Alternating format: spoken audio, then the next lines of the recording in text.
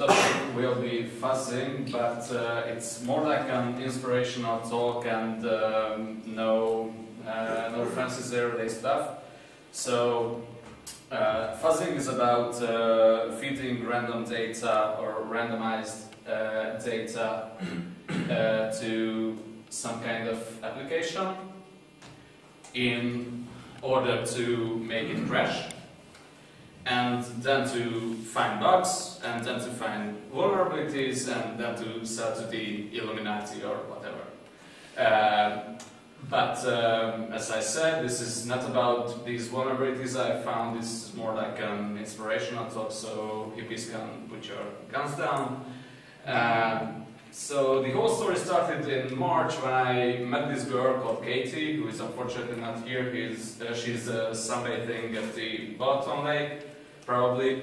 I started. I realized that holy shit, this relationship is starting to get serious.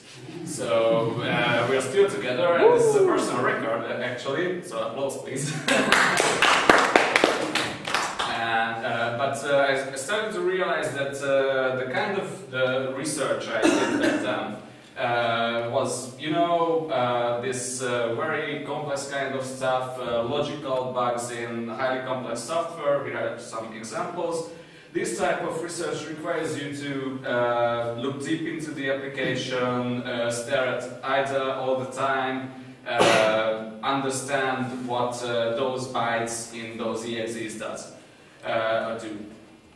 I started to realize that if I want to date this girl, if I want to go to the movies and all the other human stuff, you know, then I will not have time for this kind of research because it takes lots of time. Yeah, and as I felt that fuzzing is boring. Because, you know, it just, okay, I can produce random data, that's nothing cool in it, and then I can catch some crashes and hooray, I can find bugs like that did with the, you know, that lame stuff with Apple remote desktop, remote format string exploit in the login screen and stuff like that, no one cares about. But I much more like this kind of stuff. But then I read this paper about fuzzing from that guy, Ben Nagy, who probably, most probably, has some Hungarian ancestors, but he lives around New Zealand or something. And if you are into fuzzing, if you are interested in this topic, I highly recommend you to read that mail he sent to the Daily Dave mailing list, because I think this is the single most inspirational papers or mails I've read ever in topic of fuzzing, but maybe it's in the top 3 of most inspirational letters ever for me. So Charlie Miller said that he wrote 5 lines of Python and he found lots of bugs, but in the reality, and what I realized, is that fuzzing is much more than 5 lines of Python. It's much more than just spilling out random data. First of all, if you want to do proper fuzzing, you have to maximize the code coverage that your fuzzer runs through. And you have to minimize the test set in order to waste, not to waste CPU cycles, because you have limited set of resources, you have some machines, you have some CPUs, and you want them to work as efficiently as they can.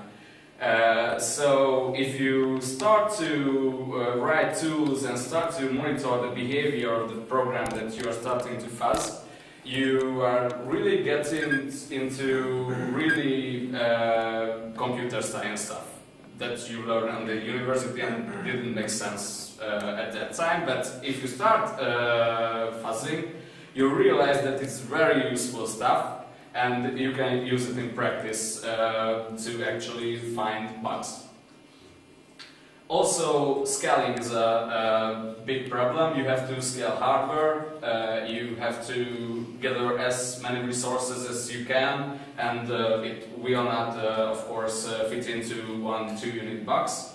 You have to scale software for that hardware, and most importantly, you have to scale management, because if you have multiple targets, for example, and you have a bunch of CPUs at your disposal, and you have to partition your space for calculating, then you want to say, okay, for the, I don't know, 60% of CPUs should work on this problem and the other 40% should work on that problem. And how do you solve that? That's a really interesting system administration problem.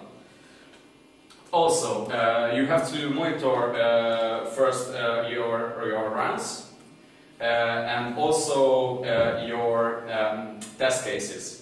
And how do you do that? You can, of course, use standard debugging tools like Dr. Watson on Windows, GDB, Windows Debugger, but there are really interesting binary instrumentation stuff like DynamoRio, Pin, Frida, or DiceStorm, which are much more efficient than those standard tools.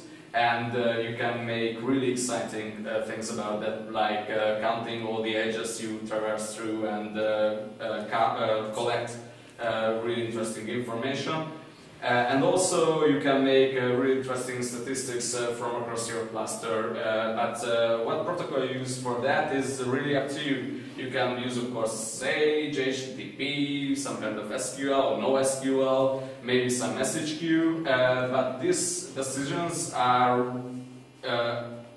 all really interesting because you have to understand all technologies behind those tools really deeply. And after you have found something, you have to, of course, do some root cause analysis because that's basically goes down to reverse engineering.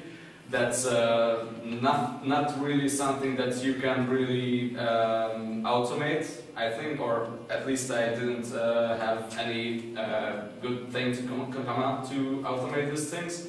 But this is also not boring part of fuzzing. So all in all, I would say that fuzzing is learning, and I think my big mistake was that I didn't realize this before. Fuzzing is a way to get you interested in new technologies. Like, you know, I'm a penetration tester by day, and I do all my ordinary stuff, 8 hours, but technology is evolving. And fuzzing is a great way to use that technology that comes up. You can count on big data or cloud or anything fancy or no SQL. You can just spill the buzzwords around here and learn new stuff. So right at this point, my fuzzing machines are working if my colleagues didn't shut them down. Actually, we did. But for a good cause, that's another story. But you know, even if I'm sick, even if I'm sleeping, even if I'm with Katie, my fuzz farm is working and it's doing good stuff. And as I make it better, as I improve it, I learn a lot. So my advice to you is get live and build a fuzz farm. Thank you.